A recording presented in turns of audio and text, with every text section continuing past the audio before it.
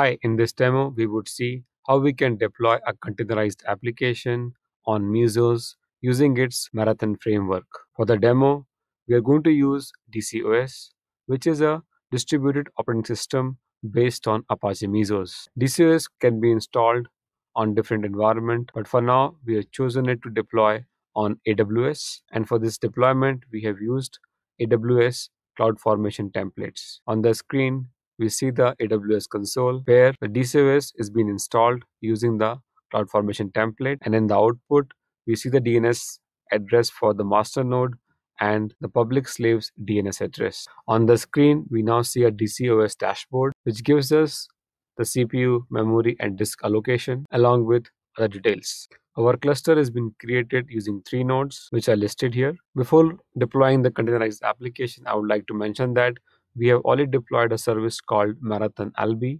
using which we can access the application from the external world. Now to deploy a containerized service or the application, let us click on the plus sign here.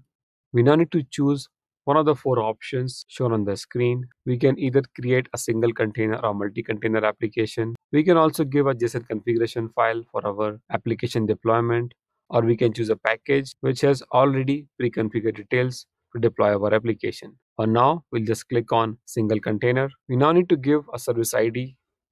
Let's give web here. We'll keep instance as 1. For the image, we're going to use Nginx for the Alpine. We'll now move to networking, in which we'll select the networking type as bridge, and then we'll select on add service endpoint, in which we'll give container port is 80. Service endpoint name can be given anything.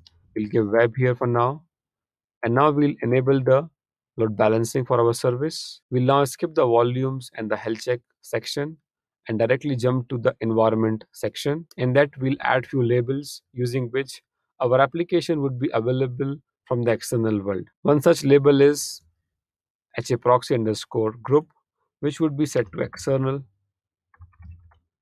and another label would be HAProxy_0_vhost, which would be set to public slave DNS name, which is given to us from the CloudFormation template output. We'll select on that and then make an entry here, and then click on review and run. After the review, we can click on run service. Our web service is now running.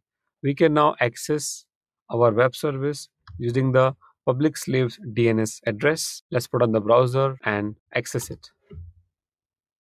And as expected, we see the welcome to Nginx page, which is coming from our application or the service we deployed using Marathon framework of Mesos. Let us now go back to the GUI and select on more actions option for the web service and click on scale. We can scale the instance from 1 to 2 and then click on scale service. Our service is now scaled and we are running 2 containers for our application.